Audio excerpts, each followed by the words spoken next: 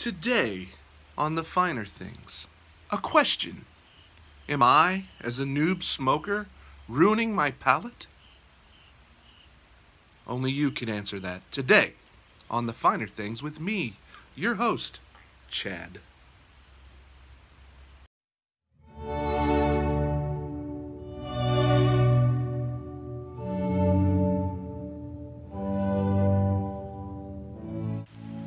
As I get into the world of pipe smoking, there are a lot of things that get me excited, as any hobby in my life. One of those things would be I jump into a hobby and I right away throw a lot of money at it. Hobbies I've done that in the past: video gaming, disc golf, which I do still play occasionally, but not as much as I did. Paintball when I was younger, and boy, I put a lot of money into that, and now I have none of the equipment anymore. Also, shooting. I do like guns. I own several, but I got into it really big and ended up buying like three guns, and now I don't shoot that much anymore. Some of it's time, but it does get expensive. Cigars. The difference there is I still enjoy cigars. But when I got into pipe smoking,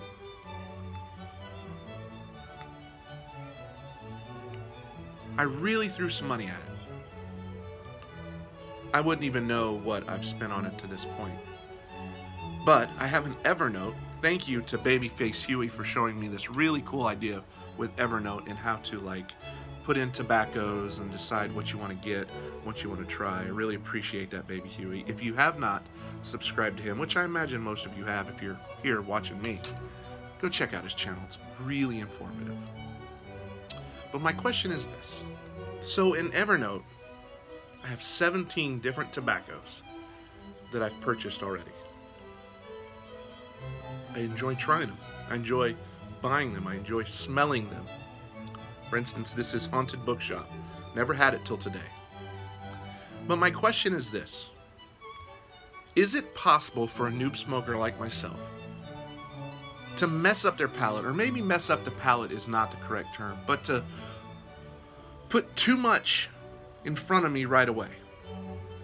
Should I slow down and maybe focus on 2 or 3 tobaccos and smoke them exclusively?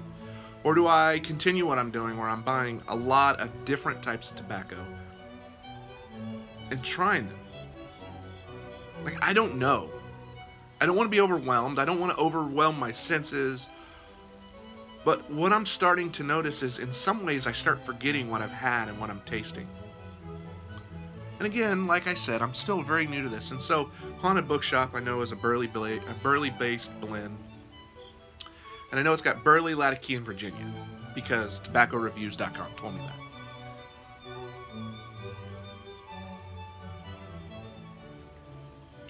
But when I smoke it, I'm not sure what I'm tasting. I'm not sure what flavors I'm pulling out. And so I just wonder, am I overdoing it too fast?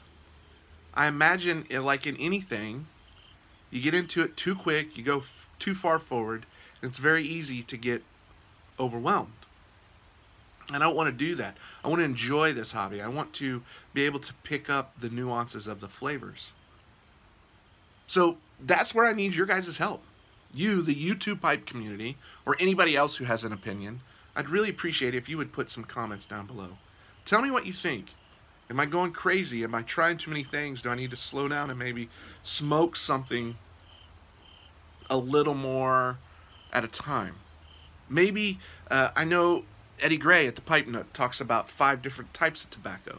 Maybe I need to focus in on those bigger categories before I get into the nuances of the smaller stuff.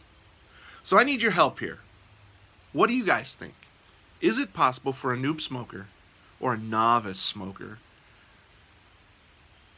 to overdo it, to make the palate not be able to tune in on flavors because I'm trying too many things? I would really appreciate your feedback and your comments on that. Thanks again for watching The Finer Things. I'm your host, Chad. We will see you next time.